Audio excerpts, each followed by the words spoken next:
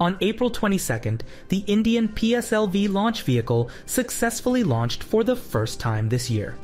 If you are interested in its payload, you should definitely not miss this episode.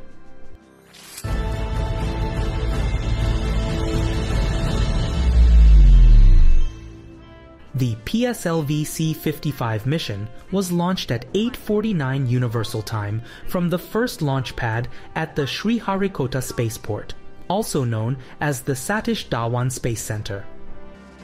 Normal. And the PSLV-C-55 has lifted off flying past the tufts of clouds. This time, the PSLV rocket flew in the PSLV-CA configuration, that is, without any additional boosters to assist the first stage.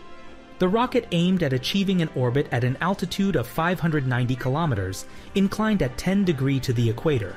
The primary payload of the rocket comprised 2 satellites from Singapore that were successfully deployed into orbit. The larger of the 2 satellites, Telios 2, weighed 741 kilograms and will be used to image the Earth's surface with a resolution of up to 1 meter using synthetic aperture radar. The second satellite, Lumelite 4, is a CubeSat made up of 12 basic cubes. Its dimensions are 20 by 20 by 30 centimeters and its weight is about 16 kilograms. Its mission is to test a system for exchanging data at VHF frequencies.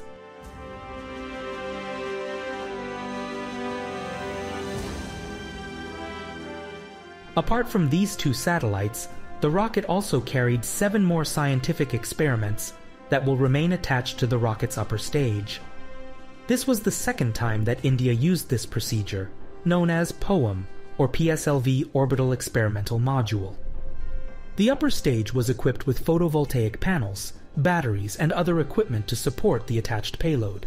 For example, an experiment focusing on ions in the Earth's atmosphere will be conducted on board for approximately 1 month. Or a new type of computer for use in astronautics is also being tested, along with an ion drive and a low-cost star tracker. If you found this episode of Spaceflight News informative, please help us reach more viewers by giving the video a thumbs up, commenting on it, or sharing it with your friends who might be interested in this topic.